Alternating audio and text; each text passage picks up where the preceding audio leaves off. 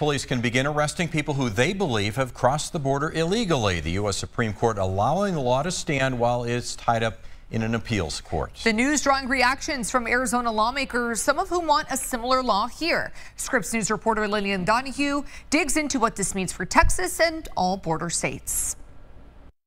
The Supreme Court action allowing Texas law to stand while it's in lower courts is drawing praise from some and criticism from others. Either way, it's not the end of this court case or its potential implications right here in Arizona.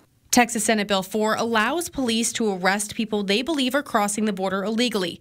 The law is being challenged in court. But Tuesday, the Supreme Court lifted the Court of Appeals stay on the law, allowing the local law enforcement and arrests to begin while the case continues. Politically, this is a win for Texas, but this is not going to be a long-term win. Immigration attorney Delia Salvatierra explains Tuesday's action is not a final decision, and the debate over the law itself will most likely be back before the Supreme Court. They will then have an actual controversy.